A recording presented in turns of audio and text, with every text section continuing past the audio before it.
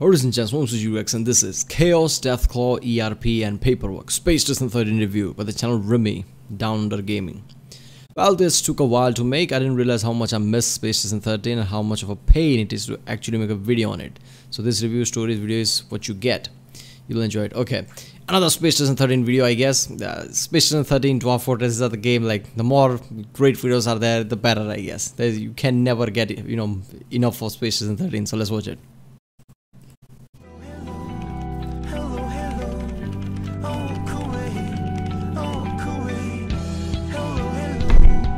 Hey people.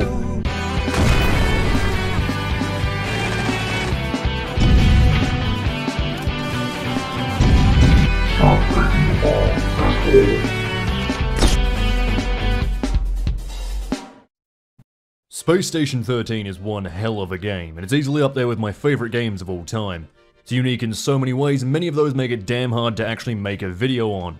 Least of all how sticky my mailbox is getting. I've got many stories for you today, like the time I took so much meth I pinged off the walls of the station and became mentally retarded. But to talk about Space Station 13, we've got to take a step back and talk about everything that surrounds it first. Mandalore did a great video on the game that you should go watch, but more likely than not, if you're watching this video, you've already seen Seth's video. If you haven't, go watch it. The guy's a legend, and he deserves the support. Not that he bloody well needs it, because his video fucking exploded.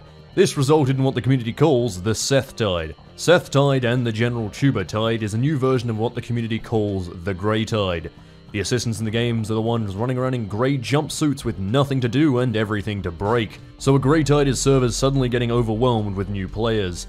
And if there's one thing this community hates, it's new players discovering their secret spaceman game. Which...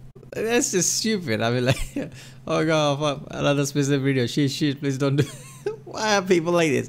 What, people troll way too much in Space Station 13 or something that people don't want new players?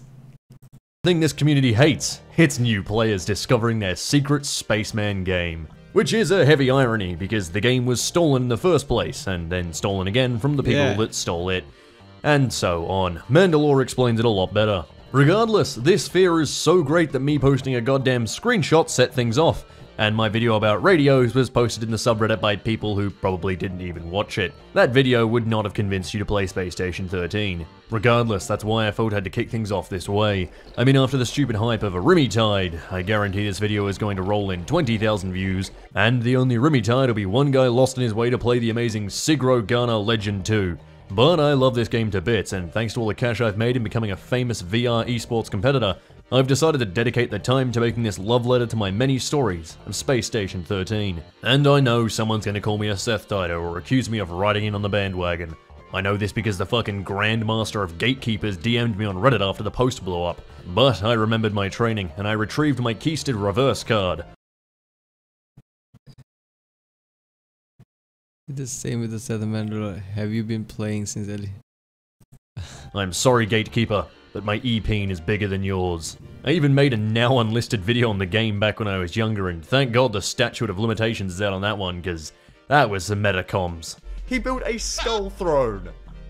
Skulls for the skull throne. Oh dear God. Blood for the blood god. But indeed, I'd fallen off playing for a while, and it was the sudden combination of Seth's video, the people in my armor unit, and this goddamn degenerate influenced by a lovely guy by the name of Russ Money that got me back into it. You see, now I was faced with a problem. I had all these great stories, but no footage. So I decided it was time to visit every single server anyone could recommend, try them all out, see what had changed since my old days, and make some new stories. Whilst everyone says they're playing the same game, thanks to the insane nature of the community and the game itself, there's not only servers of different size, roleplay expectation, and ERP allowance status, but of entirely different codebases and wholly different game modes. Some will hate me for saying their name, but you've already sold my mailbox. What more can you do?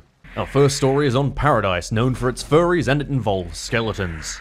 Spooky, scary skeleton. So scary, in fact, that one could say this event was about one step away from outright admin abuse, between everyone having constant panic attacks and vomiting butterflies, and having to beat the shit out of all manner of undead creatures. But it was when I, cargo technician Kenneth Gunderson, found myself fighting alongside the captain that I realized my good fortune.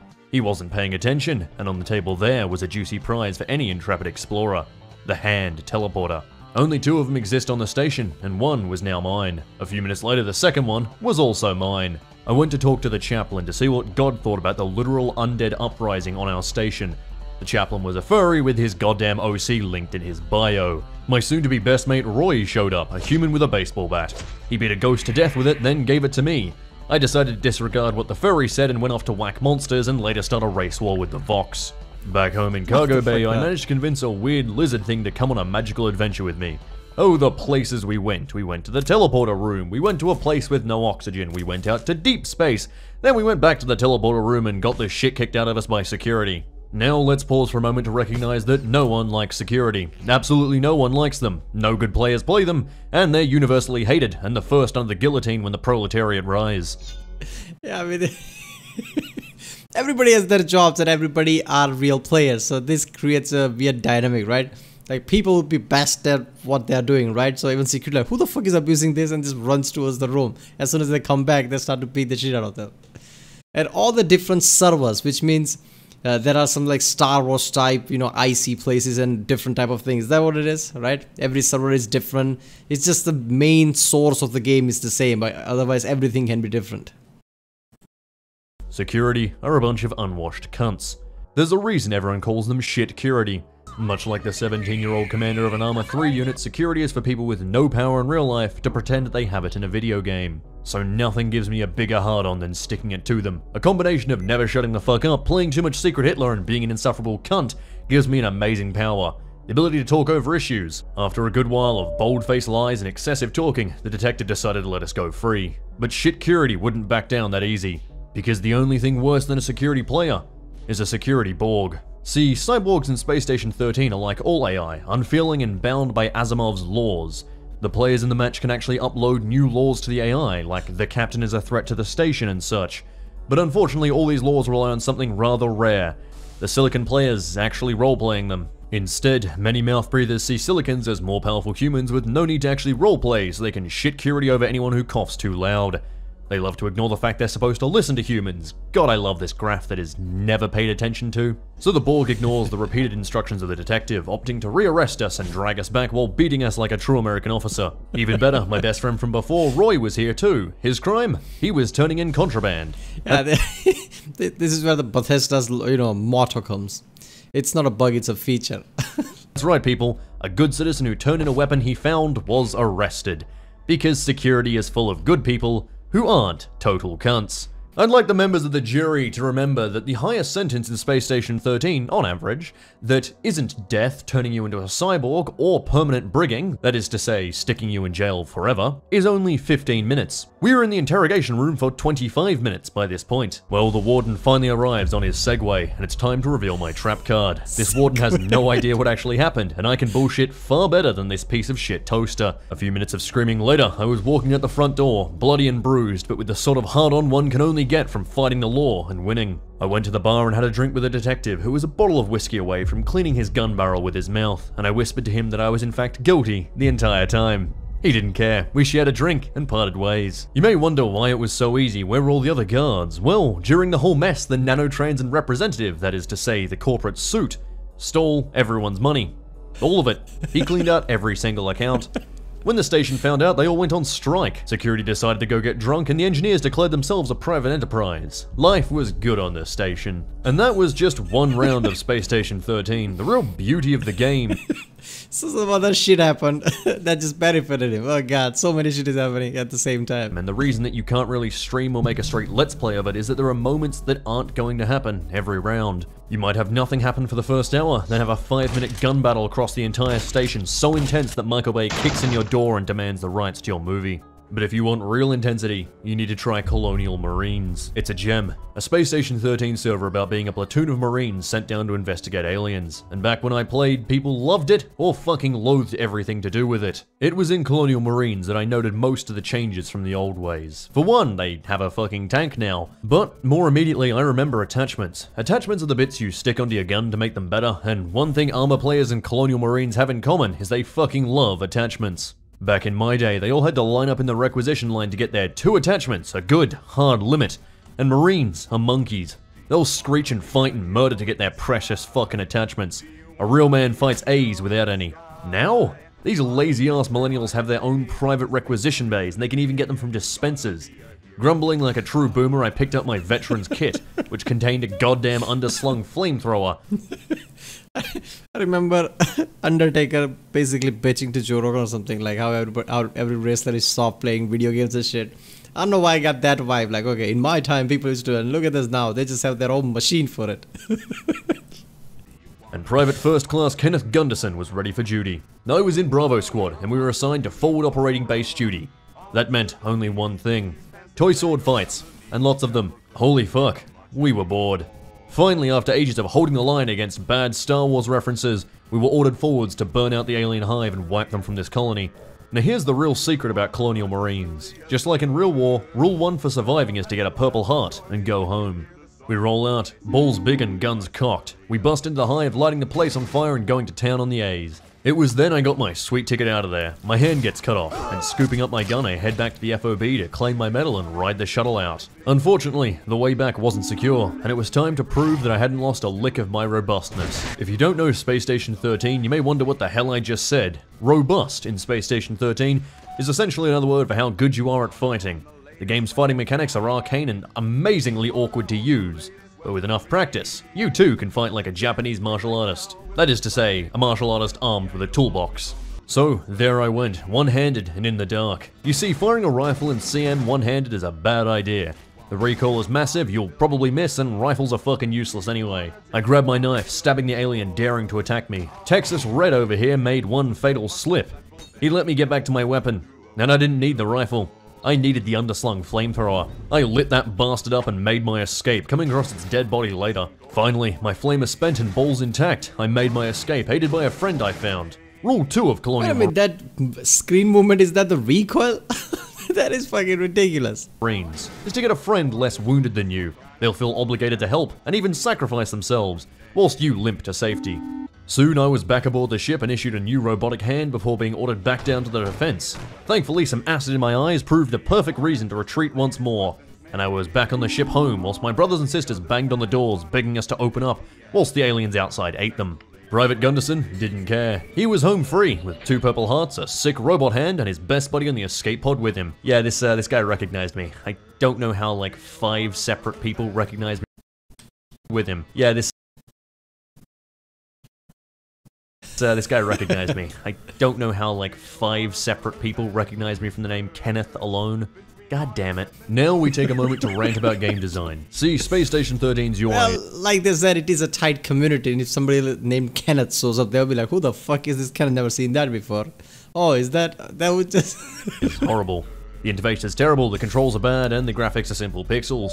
But all of this actually plays in its favor. See, much like Dwarf Fortress, Space Station 13 is the perfect example of gameplay over looks. Because the game is only 2D and done with pixels and text, it means that anyone can code in or add in anything they like and have it work.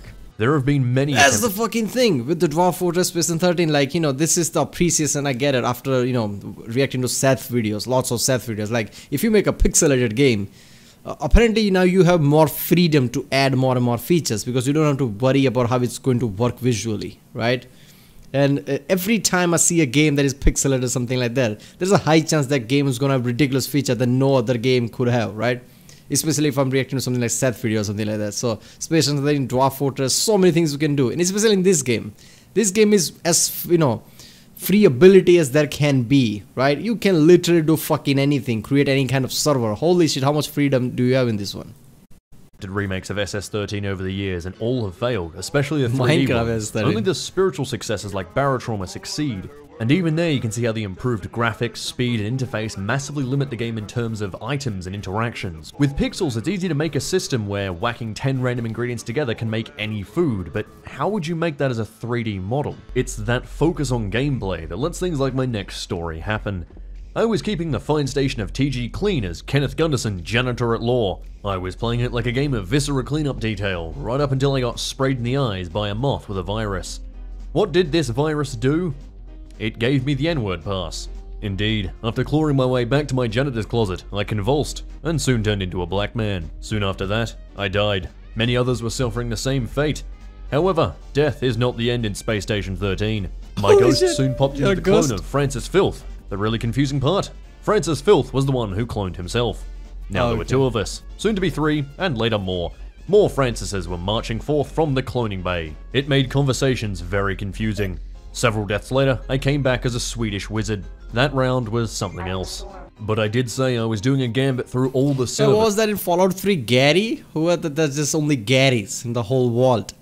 Some Space Station 13 server could be like that. Just one guy and the clothes running around. And that means all the servers. That included this one, named after a goddamn dildo. The Fallout server. Back when I played, this was a normal server that everyone hated because of shit admins, and it was just generally shit.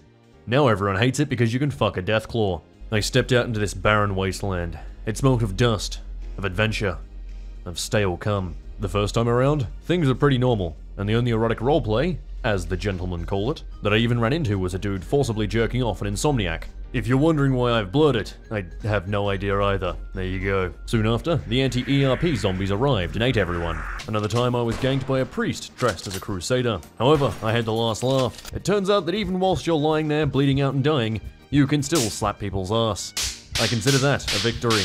Next round, I'd made a decision. I was going to be the ERP hunter, bait those bastards out, robust their balls, and run away with their pants. So I played the #1 target for horny gamers, a Legion camp follower. What's that you say? Well, the Legion still think the year is 2015, and as such don't allow women to fight, and often enslave them for farm work and breeding. A camp follower isn't actually enslaved, but I was prepared to be treated like it. I had my anti-ERP cultivator ready, and I set to work. A few hours later, I'd grown a big farm full of food and medicine, the cook had made a feast like no other, and I'd learnt a few things. The Legionnaires were all kind and polite and got us what we needed, and I was beginning to think the NCR might just be the arseholes after all. Then the NCR kicked our door in and exploded the camp in an attempt to kill everyone. To quote this billboard, fuck NCR. The NCR are the same as security on a Yeah, legions were caring. They were more of host, right? They gave you food and everything, and NCR just came in guns blazing, killed everything. Fuck NCR. normal station. Bunch of cunt muffins who can't roleplay to save their life, and seriously make me rethink every single run of New Vegas I've ever done. These aren't the only stories I've got from the Fallout server, but the rest will have to go onto a different site. You know, when in Rome. A word of warning to anyone thinking of actually going to Space Station 13 to get their rocks off. Ghosts can see the whole map when they're dead. And they are some horny motherfuckers. If you really want to get your rocks off, just email me at brianisland45@yahoo.com, because I know far too much to keep it to myself. Now that we've sullied ourselves with stories fit for Slaanesh, let's go back to the Emperor's Light. That's right, the adventures of Lord Inquisitor Gunderson. This server is still in testing, but as the Glorious Inquisitor, I managed to blow some orcs apart with my bolt pistol, survive a killer clan can attack, and beat the ever-loving shit out of some heretics. The server is very, very fun. It's still being worked on, but I will happily return at any time to do my duty. Many stupid stories later, we're finally here. The time I drove a station full of furries mad by doing the one thing Space Station 13 players hate. Yeah, I'm not gonna lie, some of the things are going over my head when he talks about I need time to process. But yeah, that just tells you that how complex Space Station 13 is overall, and all the different servers and stories. I like how people use their creativity to create servers and their stories and how you can play it. Even the Fallout one is there, fuck it. Above all else, paperwork. You see, I was finally my favorite role, Quartermaster Kenneth Gunderson, head of the cargo bay. Classics. And if you wanted something, you were gonna sign for it, you lustful harlot. Players in Space Station 13 fucking hate paperwork. They want their goodies, and they want them now. In fact, the first person I handed paperwork to promised to shoot me. They made the fatal mistake of recognizing me, however, and thus I would offer them no quarter. This was the paperwork I handed them. Detailed, isn't it? Some of this I wrote myself, and others I adapted from brilliant wikis. My favorite? My pen requisition. This is the form they fill out if they don't have a pen, and they'll immediately... In the event of lacking pen, it's to fill out the form sworn to by the staff of the... Oh god. This guy would make IRS, basically shake. be given a pen. It makes me so terribly sad that I couldn't actually use it on anyone that round. But one day I'll get to see the reaction to this masterpiece. Regardless, this arsehole wanted her multi-tool, but made the mistake of indicating that she may in fact be the only thing worse than a security officer. A communist. I then had to fill out a report on the suspicion of communist activities. First blood was drawn by none other than shitcurity themselves. This time it was a detective that came around demanding ammo. He smashed in the window, beat me with a stun prod, and shot me, all because I asked for him to sign for lethal items. Thankfully, the admins were on my side, and some first aid later, I was ready to receive my next order. A shot of cancer directly to my chest, from the same arsehole from earlier. I told you, paperwork drove them mad. That round carried on jolly as ever once I got treated for my sudden onset cancer, and things were going great right up until the vines arrived. It was as always carrying some supplies for the crew to help contain what I thought were...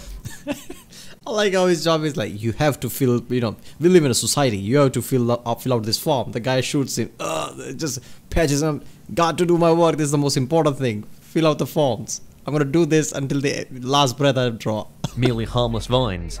Supplies, by the way, were some weed killer and goats. I love Space Station 13. It was during this operation that I realized we'd gone an airlock too far. See, the vines in this game are apparently the toughest motherfuckers you'll ever see. They'll eat your station. They'll eat you. They'll eat you through walls. Vines are assholes. I'd still prefer them over security though. Space Station 13 is a brilliant game, and you should play it. I'm just not going to be the one to tell you how to avoid a screeching neckbeard kicking in my door and beating me to death with his stepfather's toolbox. I hope you enjoyed this trip down Insanity Lane. Let me know if you want more, and I hope, if you're from the community, that you're already basting your boxes. Here's my P.O. box, assholes. Have a good one.